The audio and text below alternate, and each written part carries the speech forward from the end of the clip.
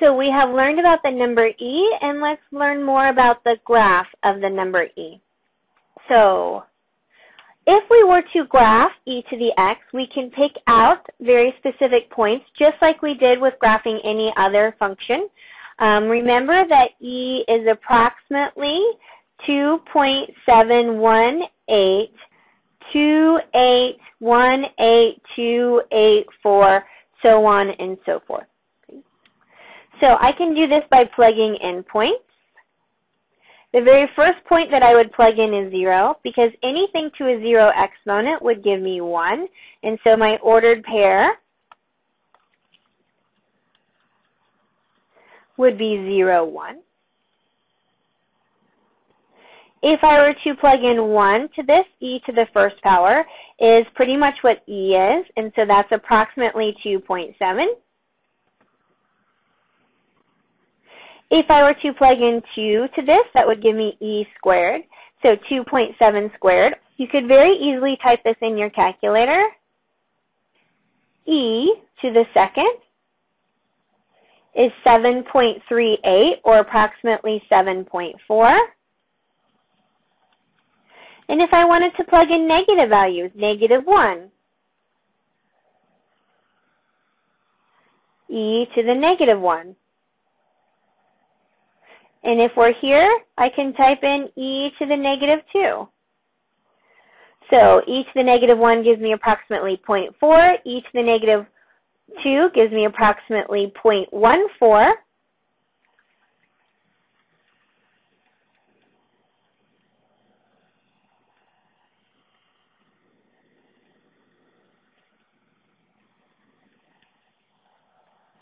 And so I think if I plot all of these, I should have a good idea of what this graph should look like.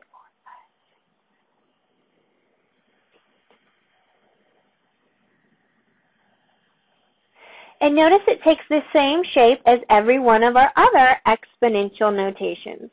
And so here I have the graph of e to the x. And you can always graph this using your graphing calculator or your Desmos app or any other application. And so since I have my graphing calculator up here, I can just type in e to the x. And I do that by selecting e, just the same place, and I'm going to do e to the x. Make sure I graph it on my standard window, Zoom 6, and so we can see the horizontal asymptote there, and then we can see the same basic shape of every other exponential function. All right, to talk more about this, we know the domain does not change from any other exponential function. Same with the range, same with our asymptote, and same with our intercept. Okay, but we don't just want to graph e, we want to graph all variations of e. And so we're going to transform these. So my first one is e to the -x. So what does that really mean? Well, we convert this into a fraction if we want to, or we can use our transformation information. I have a negative. A negative means that I'm going to reflect my graph. Since it's on the inside, it's going to reflect it horizontally, or it's going to reflect it over the y-axis. And so if I were to discuss the shape of just e to the x, I'm going to draw that here. So here's my e to the x. What is it going to do if I reflect it over the y-axis? I'm going to flip it like this. So my intercept's going to stay the same. I'm going to see my asymptote happening on the right rather than the left. And each of these values over here gets reflected over the y-axis. And so I see this here. Okay. All of my information stays the same.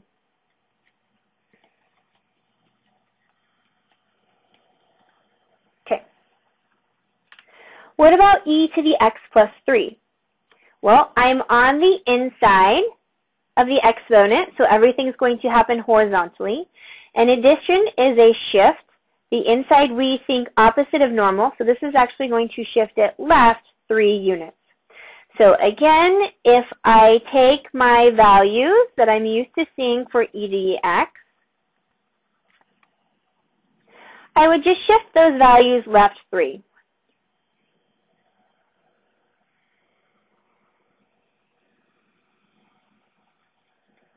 And so this would be the shape of e to the x plus 3.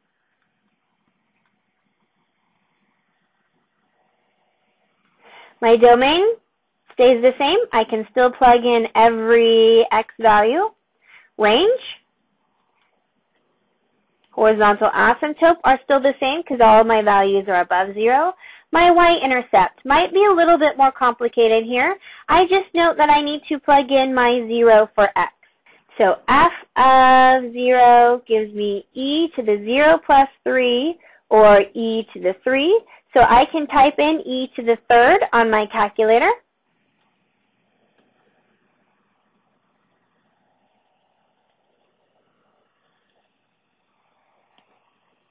And so my y-intercept is going to be approximately here, 20.05. If I wanted the exact value, I would actually have to keep it as e to the 3rd. So this is the exact y-intercept. If I wanted the approximate, we just said it would be 20.0, what was it, 5? 0.85, so 09. Okay, a couple more of these. E to the negative 0.5x. And so I suggest that you pause the video and try and do this one on your own.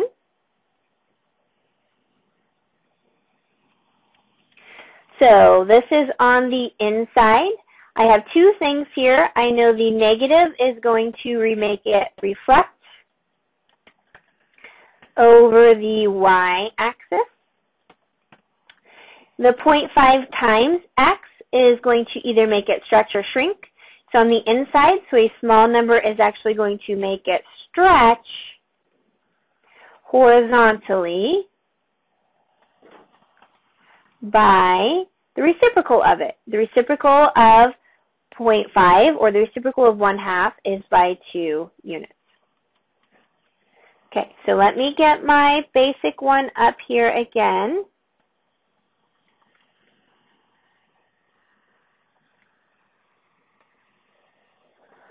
So I need to reflect it.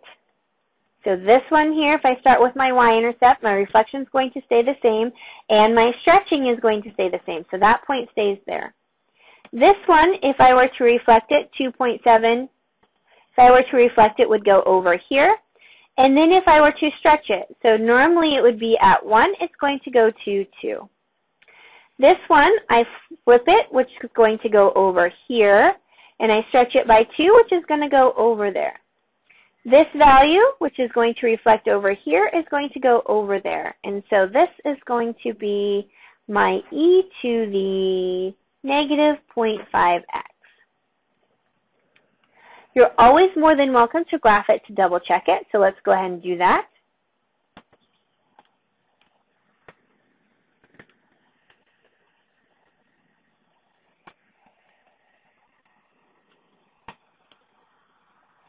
And if you want to compare that to the original, that would be fine too. So my red's going to be the original, and my blue is going to be the transformed graph. So here's my blue graph that's transformed. Notice it was reflected over the y-axis, and it is wider than what we typically would think it would be. And so there's my red, there's my original graph. So I think we've graphed that one correctly. Domain, no difference. Range, no difference. Horizontal asymptote, no difference. And the y-intercept, also no difference. Okay, I have one more of these. This one's quite complicated because we can see there's lots of transformations here. I suggest that you pause the video and see if you can figure out all of these transformations on your own.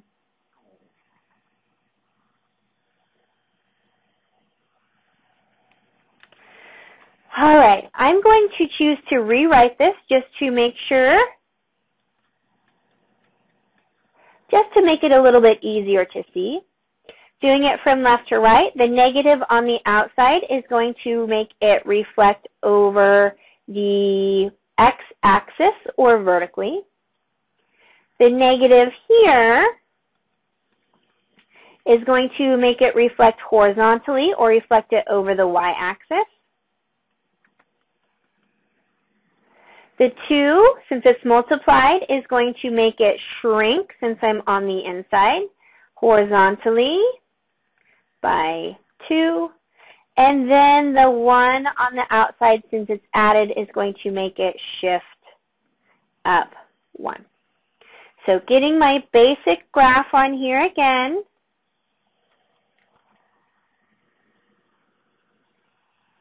I'm going to take each of these values and do this.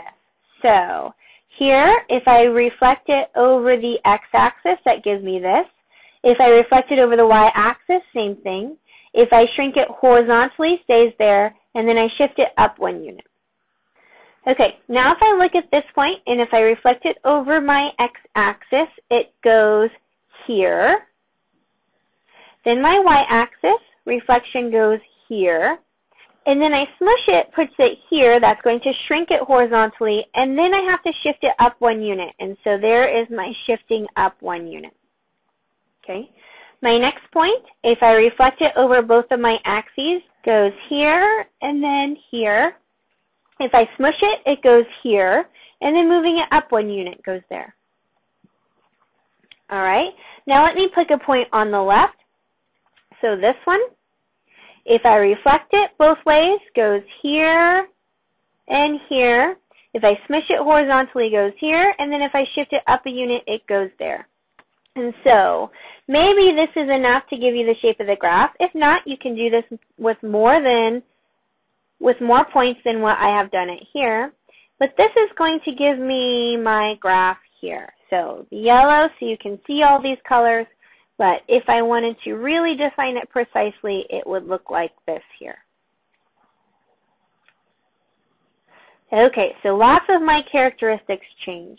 My domain is still negative infinity to infinity. My range, now it goes down forever, so that goes there. And I see that I have a horizontal asymptote at y equal 1.